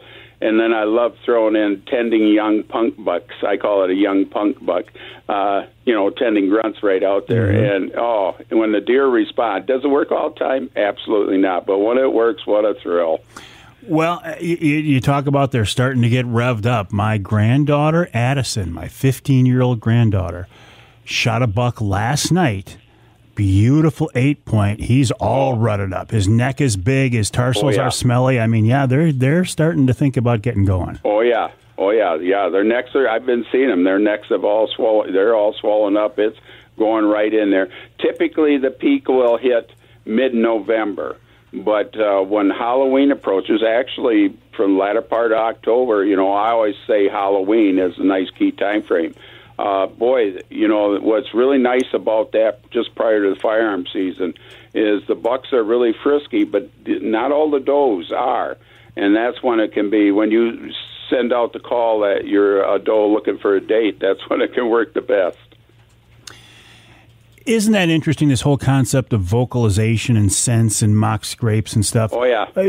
Years ago, that wasn't a factor. That's something that has only developed fairly recently. Yeah.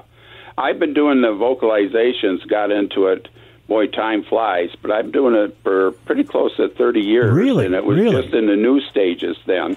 And I'm always continually learning something new. It's a never-ending process, but what a thrill when the rut's on, when a buck comes in and he's mad, his ears will be flat on his skull, his hair on his back will be standing up, and his tail is sticking straight out, and he's ready for a scrap. And there's nothing more thrilling to see than that, especially when you can line up on shooting. Especially when you got them in your sights. Yeah. Do you use rattling here in Michigan at all? Rattling does work on occasion. My problem with rattling is that they tend to, the bucks will circle a rattling sequence, and I've noticed that. And I think they're trying to see who's fighting who, and then and try to scent the doe and try to slip in and get the doe. Whereas with the vocalizations, I've had them come right in, just beautiful. Are you still using your beloved Thompson centers? Yes, I love my Thompson centers, and anyway, and actually, I heard a rumor that Smith & Wesson is dropping the line and everything else, so Thompson centers might be a collector's item. Well, if so, you're going to be in good shape because I think you got a pretty good collection of those things out there. Oh, I love my contenders. I really do. But you're using them, for small game. You're using them for deer, just about everything, aren't you? Oh yeah. I use them all. I got different barrels and use the same frame. I got a couple frames. One's a G2 frame, the newer contender type frame, and then I do love my old contender frame that has the cougar lasered onto the side of the receiver. But anyway, I just love them all. Very, very effective, very light to use. My one grandson for the youth hunt was using my contender with a 44 Magnum barrel and a red dot sight, and he just loves it. As much as I love bow hunting, I am fascinated by that platform of a TC, a contender, an Encore, or whatever. A single shot, so it's not like you got a semi-auto or even a bolt action in your hands. Nope, it's one shot count. See, I have both pistol barrels, and then I have what I use a lot of are the carbine and rifle barrel system, and just by moving a couple pins and so forth, you can change the whole platform. And a beauty I like about them is, when you have to cross a fence or you want to get up in a tree and pull it up, it's so easy and quiet to load and unload. What makes it a carbine? Is it the length of the barrel? Yes. I call anything 20 inches and under basically a carbine, and anything over that's a rifle. Gotcha. Well, by the time folks hear this show, you will have been in the pheasant fields. You say you're expecting a good season. What dogs are going to be out there with you this year, Tom? A mixture of labs, setters, Brittany's, and even one of my mountain curs. It's going to be a regular circus out there. I like the idea of pointing dogs are really good at narrowing the things down, but boy, to really get those birds to flush up, you can't beat a Labrador Retriever, homing in and putting them up. And a lot of these guys, there's people out there. I've had people show up with their pointing dogs that are kind of alarmed that I'm allowing a flushing dog to be along. But I learned that technique of hunting from hunters that, when I was a kid, used to come up from Detroit, and they were originally from down south. These were World War II veterans that went to the auto industry to get a job, and they knew dogs and they knew guns, and what they used, and I'm pretty sure was a technique they used on quail, which was the pointing dogs would find them, the flushing dogs would put them up. And I found out that works beautiful for wild birds that actually don't hold for a point anymore. And they also don't cackle when they flush. I would miss that so much. That was one of the best parts of the whole thing, when a rooster would take off and cackle. Oh, I mean, that's, there's nothing like a nice crispy fall morning and a rooster cackling up. And I always love that smell of fresh burnt gunpowder on a frosty breeze. If your hunting buddies didn't like it when you have flushing dogs, they must get really upset when they see a cur. Well, the cur that really just sends them inside out. Yeah, she's a mountain cur, and she. I have to work on her on the retrieving thing. We sometimes have a discussion as to who owns what got just down, but anyway, she's a flusher. She goes right in there, and every now and then she'll let out a howl. I've used beagles. I just lost my beagle. One of my best bird dogs with the pointers was an old beagle I had, and he knew when he was hunting pheasants, and he knew when he was hunting rabbits, and he'd get right in there, and you couldn't beat it. It's wonderful. I love hearing your stories, Tom, and I wish you nothing but the best the rest of this season. And let's stay in touch, because you're a very interesting guy to talk with, and I appreciate your time. Well, and it's always a pleasure, Mike. It truly is. Thank you. Thank you. Tom Lounsbury, noted outdoor writer, hunting expert, a land management expert from the Thumb on the family farm, which I think is so very cool. And the transition he's made from a working farm to a wildlife mecca is very interesting and very impressive. We'll take a break here on the Outdoor Magazine Show. A few more thoughts as we get ready to wrap up this week's show. Once again with wild game chef extraordinaire Dave Minar, right here on Outdoor Magazine.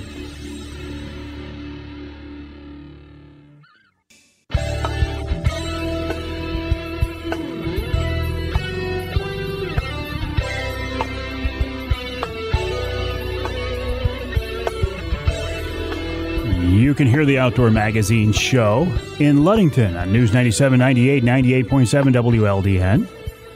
We're going to stay on the west coast of Michigan here for a minute. You can hear us in Manistee and WMLQ 97.7 FM. How about Muskegon, WKBZ 1090 AM? And while we're at it, let's go down the coastline to St. Joe, WSJM 94.9 FM. This segment of Outdoor Magazine is brought to you by Wilds Plumbing and Heating. Their motto, their slogan is whatever it takes. I love working with a company that has that mindset. Whatever it takes to get the job done, whatever it takes to satisfy the customer, the folks from Wilds will take care of it. They've helped me out at 2 different houses now, many, many different jobs. They've done a great job every time, as I know they will for you as well. I welcome them into my house. I would not suggest that you do the same if I wasn't completely satisfied and happy with their work. Check them out online at wildsplumbingandheating.com. That's wildsplumbingandheating.com. And don't be surprised if one of the guys walks into your house and if he sees some fish or deer heads or something mounted on the wall, he strikes up a conversation, because a lot of their guys are avid, hardcore hunters and anglers as well. I always enjoy my conversations with Tom Lounsbury. He's just a very, very interesting guy. So much knowledge, a wealth of experience, and a great storyteller. And that's what makes him a great guest here on the show. Let me see what else is going on. If you've been with me for a couple of years, you know that there are some causes that I believe very strongly in. And one of them is the Real Men Wear Pink campaign to raise awareness and to fight breast cancer. My mom has had breast cancer twice. My sister-in-law has had breast cancer, and I lost a niece who left behind a young family to breast cancer. So I hate it. I hate that disease. And so if there's any small thing I can do in any way to help fight it, I do. And this time around, it's another Real Men Wear Pink auction to do a fishing trip with me, Captain Mike Avery, on Saginaw Bay, along with my buddy Jason Wolverton of the Forward Corporation. In fact, Jason will be my first mate. And we're doing this one to help Jason's Real Men Wear Pink campaign. It's an online auction.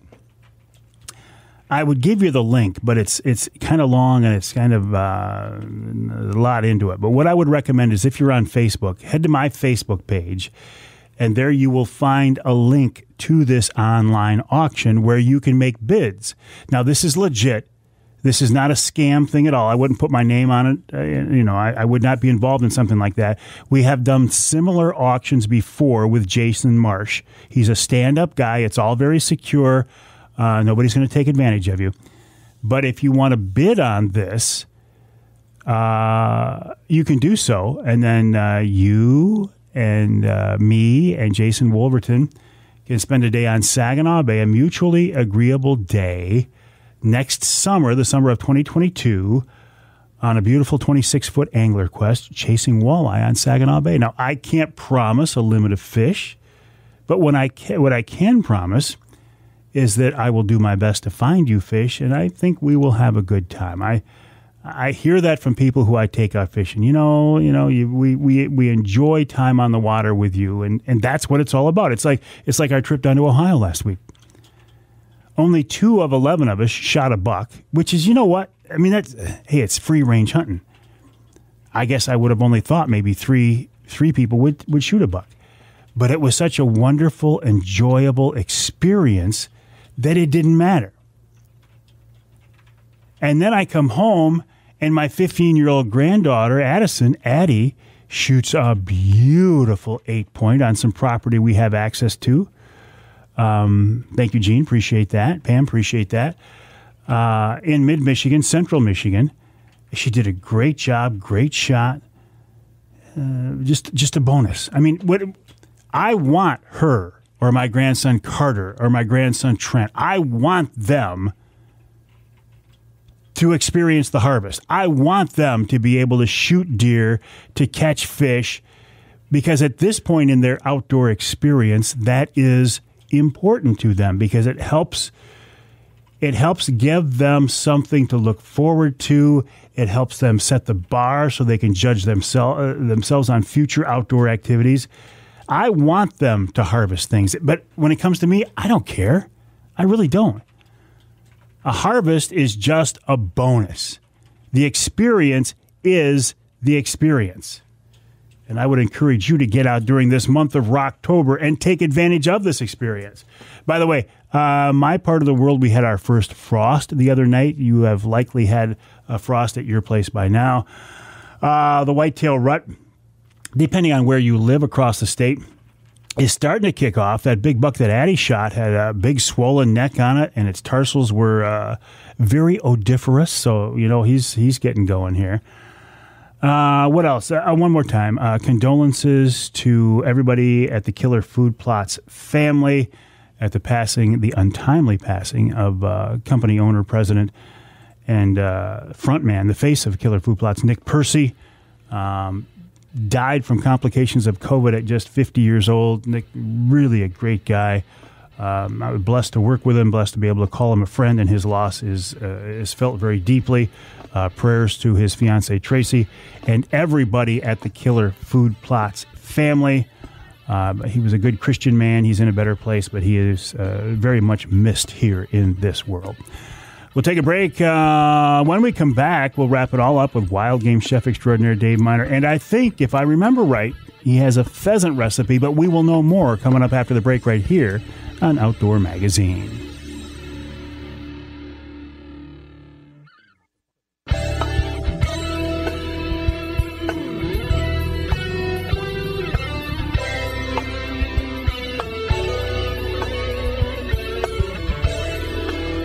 Welcome back to Outdoor Magazine. You can hear the show on more than 24 AM and FM stations across the great state of Michigan, including WSGW in Saginaw. That's AM and FM, 790 AM, 100.5 FM. I'm actually in the studios of WSGW right now. Although for this 3 hours, this one corner of the building is officially or unofficially called the Outdoor Magazine Studio. I'm in here with Pat Johnston, doing a wonderful job as always. Pat, I do certainly appreciate that. Also appreciate my good friend and wild game expert, Chef Dave Minar, joining me almost every week. And guess what? He's here once again. David, welcome back. How you doing, Michael? I'm great, Dave. I'm great. And you sound good, too. I'm glad to hear that. I'm feeling a lot better. Things are healed up real nice for me, and I'm good. Good. Glad to hear that. Now, listen, I was just talking to Tom Lounsbury. You know Tom. Yes, he's a hardcore pheasant hunter. So in honor of Tom, I think you've got a pheasant recipe, don't you? I sure do. When we did the VFW out in Chero, we spoke a lot about hunting. He's a great guy. Oh, he is, yeah. Anyway, I've got a pheasant cordon bleu recipe that the wow factor is just over the top, okay? It sounds fancy. It is. So what you want to do is it's going to take 1 to 2 breasts per person. I'm on the radio. You guys got to be quiet now. The little boys are up here ready to hunt. So, okay. That's all right. You. They're come up to hunt. So anyway, you need 1 to 2 breasts per person, about 6 ounces of a very good smoked ham, like a Westphalian or something, other than just like a boiled ham. And you need some nice Swiss cheese, probably about 6 ounces of that, because we're going to be doing 4 portions of this. 2 beaten up eggs with a little bit of milk in it, about a cup or so of flour, and a couple of cups of dry breadcrumbs. You can make your own or buy them. And you need some olive oil or just vegetable oil to cook this in. And then we're going to make a sauce. You're going to need 1 to 1.5 jars of beef gravy, or you can make your own, 2 to 3 ounces of heavy cream. And if you make the garlic butter like we've had, talked about that a lot, you'd use 2 or 3 tablespoons, or you could use 2 to 3 cloves of garlic chopped up fine, and then some fresh butter. So we're going to make sure you get all of the shot cleaned up, any bloodied meat, get that all trimmed away, and then take the pheasant breast, put it between saran wrap. You could use a bread bag or something of that nature that's a little heavier, and pound it down nice and thin. So you're going to you could put the 2 together side by side, and then you could actually take your meat mallet and work it out so that it's going to be big enough. Take the Swiss cheese, cut, if you're getting slices already, cut them in half, take and fold up that nicely thin ham, and make a packet of about 1.5 ounces or so of cheese and 1.5 ounces of the ham. So in one corner near the side, you're going to start with rolling it over, and then you're going to fold it. So you're going to make a real nice package of meat with the ham and cheese in the inside of it. So you kind of want to make sure that you pounded it out enough so that it seals it. Flour, egg, crumbs, put it in a saute pan with about 1/4 inch of oil. And then you're going to brown it on all sides. You can take a tongs and hold them and get them all nicely browned. In a pan large enough to hold all of these packages, get the oil nice and hot. Not too hot, because what's going to happen is you'll burn them breadcrumbs, and you don't want to do that. Brown everything all off real good. take the beef gravy, the heavy cream, the garlic butter, the fresh butter, or the chopped up garlic, bring that up to a boil, place the packages of meat in there, and bake them 350 degrees. Oh, it's going to take a good 15 minutes. When you start to see the cheese melting and kind of coming out, oozing out, it's pretty well done. Or you can take a meat thermometer and stick in there. Make sure it's about 175 degrees or so. But if the cheese is coming out already, it's pretty well done. So you're going to take some rice. Probably should have had I should have mentioned that, 6 to 7 cups of cooked rice. Divide the rice on the plate, put the cordon bleu pack on top, and then you can spoon some of the sauce over the top. Like I said, the wow factor is just killer. Well, just the name itself just sounds very impressive, very fancy. It is. And, we used to make this quite often. We used to do the pheasant royale. We did pheasant parmesan. Yeah.